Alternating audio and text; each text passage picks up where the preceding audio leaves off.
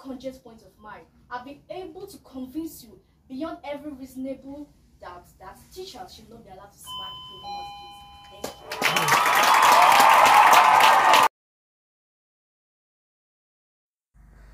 you. A wonderful day to you, my amazing people, and I say welcome to my channel.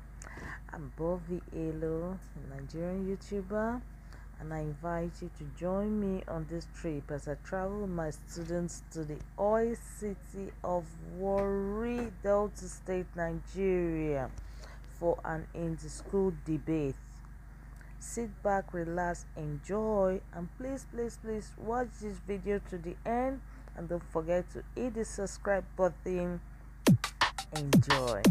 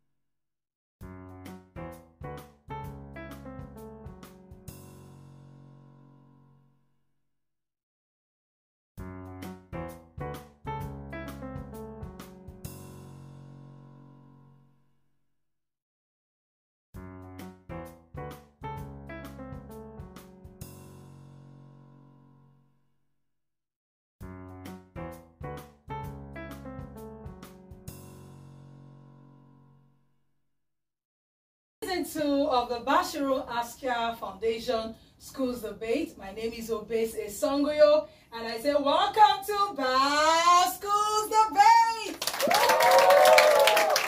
Yes, it's the season 3, and we are ready for you this season. Okay. Now, this season, the winner goes home with a cash prize of 250,000 naira as the winning prize. The second prize, 150,000 naira, and the third prize is 100,000 naira. Are you ready? Yes.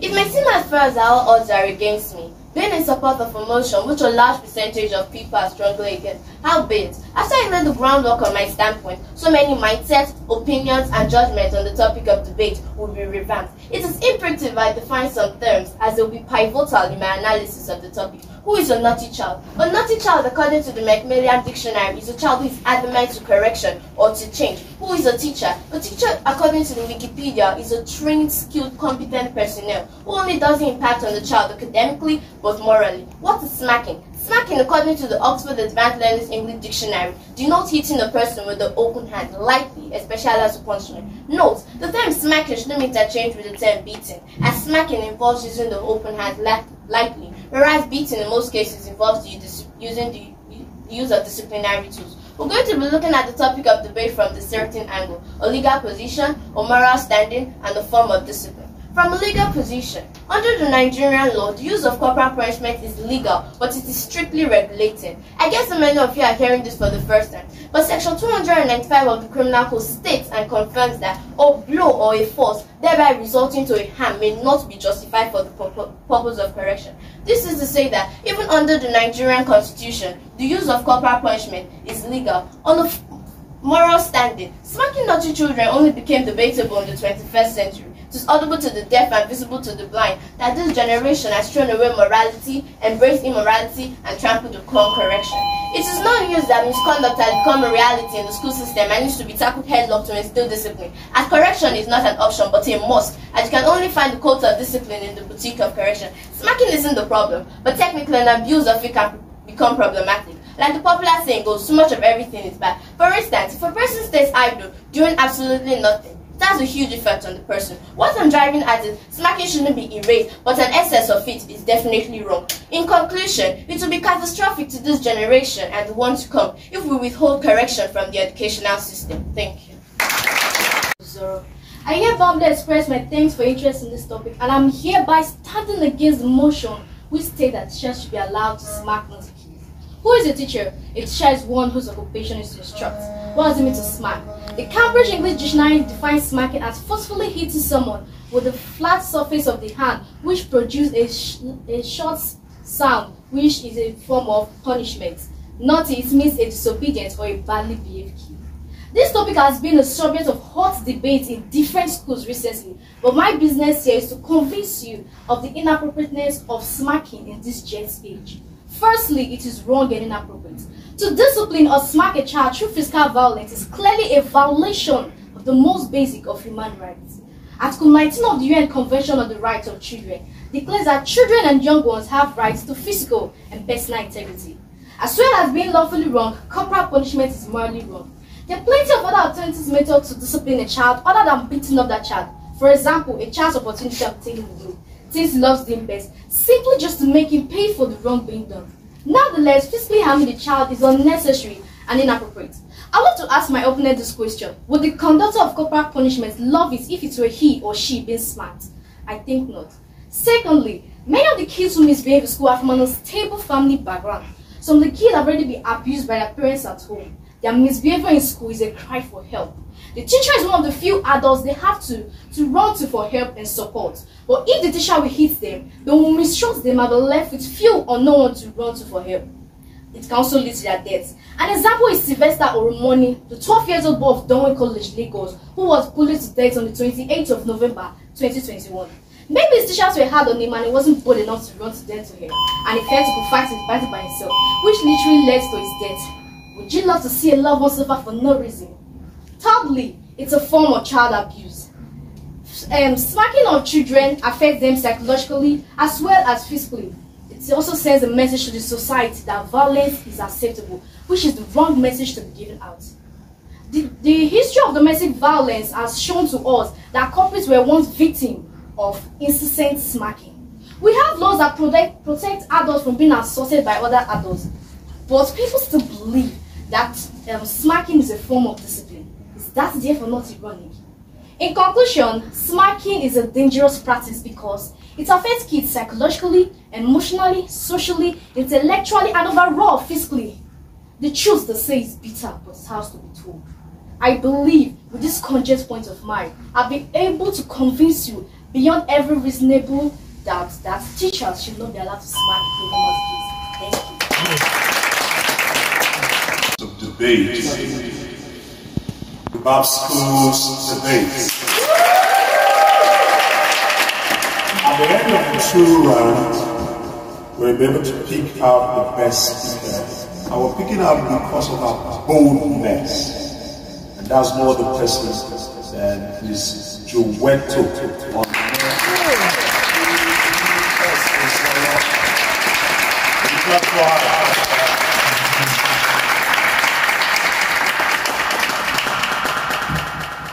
All right, well, all well, and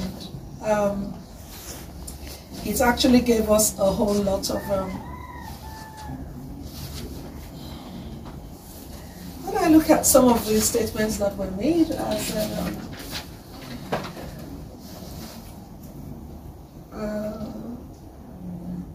should a naughty child be spared, or our generation be spared? You know, and our mama was asking, which generation do I belong to? Okay, for the first school will come back after the break.